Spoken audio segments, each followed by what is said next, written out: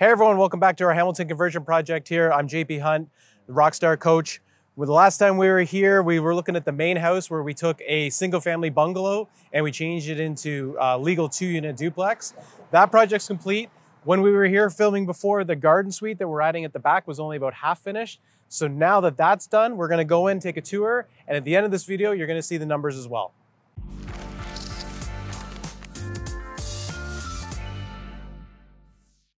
All right, we're gonna start our tour. We're setting up outside. So if you remember from our first video, we have lots of parking for the main house.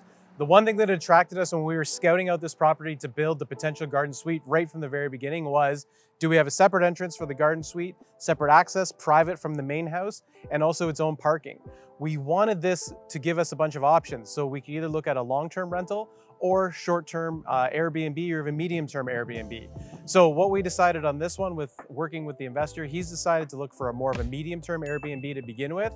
So when we go inside, you're gonna see that he's put some basic furnishings in there. We're gonna show you don't have to go over the top crazy, but we have it set up so it's perfect. There's parking right here. We've got our own entrance as we come through here. It's gonna be, again, completely separate from the main house so that there's no overlapping with the tenants. And as we come in here, we can see here that, again, because this is more of a Airbnb setup slash even on a long-term rental, we're only looking for maybe 1 or 2 people that's gonna live in here. We don't need much backyard space or anything like that. So we have this set up as a privacy fence from the main house with the long-term tenants in there. And then as we come in here, you're gonna see that he's designed the space very, very well to make use for everything that you need to have independent living here. So we've got independent utilities to the house, its own heating and cooling. We've even shoved laundry in here, along with enough living space that make it functional for, again, short-term Airbnb, medium-term Airbnb, or as well long-term rentals.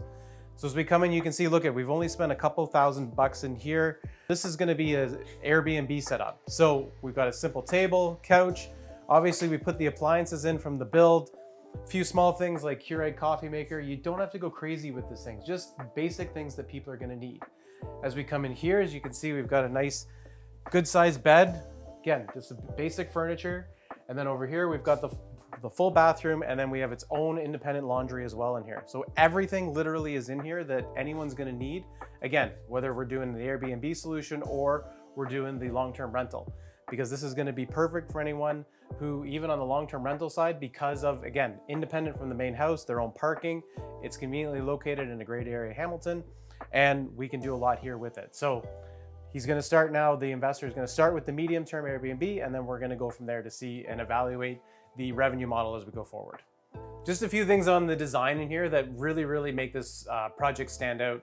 So here we've got air conditioning, and then on the other side there's a heater. Again, make this little garden suite completely separate from the house. So whoever's here has complete control on it.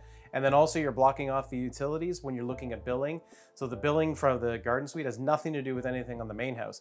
We've even got, if you look in here, right on the wall there, that little white box there, that's gonna be its own little on-demand hot water heater for this unit. So again, completely 100% separate from the main house. Got our laundry here on top of that. This can be, no one ever needs to see anybody living in the main house, and that is the key here for leaving the options open for this being, again, either an Airbnb or a long-term rental, because it's got so many versatile options that make this its own little standalone house. Hey everybody, you can now book a free real estate investing strategy call with a Rockstar investing coach, speak with an experienced real estate investor, and get their insight on the next best step to take for you and your situation. The link to book a call at your convenience is in the description below. And now back to the video. Okay, so a little about the numbers we're talking about on this property. So we started, if you remember, a single family house. We'd probably be looking rent around $2,500 a month on that. So now that we've changed that single family house into a legal duplex and we've added in this garden suite, we're looking between all 3 units to be getting in around the $6,300 to $6,400 a month mark. We've already got long-term leases signed on the main house, $2,400 plus all utilities upstairs, $1,900 plus all utilities downstairs. The tenants are also taking care of the grass and the snow out there. We're now looking at about $2,100 a month for a medium-term Airbnb here. And then if we were looking to maybe make that a long-term down the road, probably just under 2,000, so around the 1,900-ish mark for that. The other thing that the investor's done with this property, not only has he taken one single family home made it now 3 separate living units. Down the road, he's leaving this as a long-term buy and hold, but down the road when he goes to sell it, think of all the options now that someone has. You can either have an investor walk right in, buy an income producing 3 units on this one single family lot, or you could have a first-time home buyer buy this property. They can live in the garden suite, have 2 long-term tenants in the main house, paying pretty much the entire mortgage for them, or multi-generational family living, whatever. The options are endless with this setup now. All right, so now that some of these garden suites have been done, this project was started back in 2023. If you think of it now, going forward, some of these investors, early adopters into the garden suites, have really done some trailblazing. And by that, I mean, they're working with the cities. So sometimes the cities, even though they were liking the idea of garden suites, they didn't know about permits and all that kind of thing. So now cities are becoming more familiar with it. Contractors, you're starting to see a few contractors that are specializing now in creating the garden suites, because you do need that when you're in there.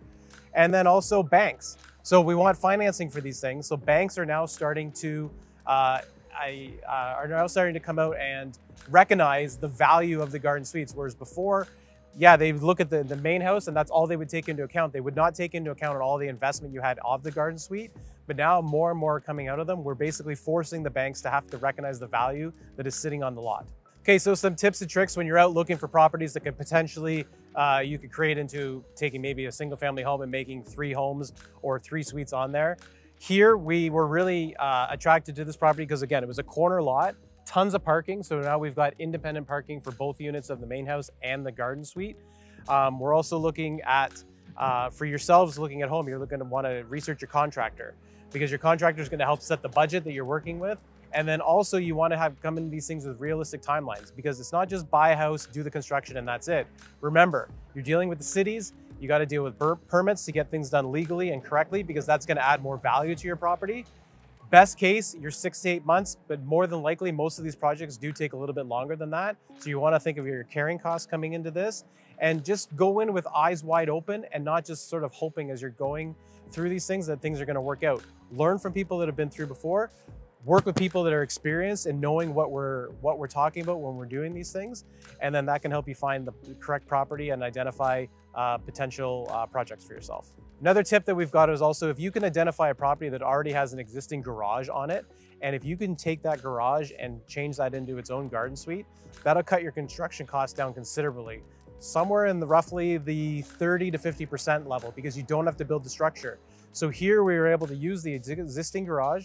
We redid the outside of it, totally gutted it obviously on the inside. It was just basically a cement block, so they've added in everything else. We had the engineering permits done to make sure that it was all good, and that's what you're going to need from the city's point of view for them to permit this into a living space. So if you can identify something that already has the garage there, that already saves you some money on day one. So don't forget, something that you can do now is have a free strategy call with one of the Rockstar coaches like myself. The link is in the description. So now you can talk to one of us and you can figure out what your short-term goals are, your long-term goals, where you've come from, where you want to get to, and how you can use real estate to live life on your terms.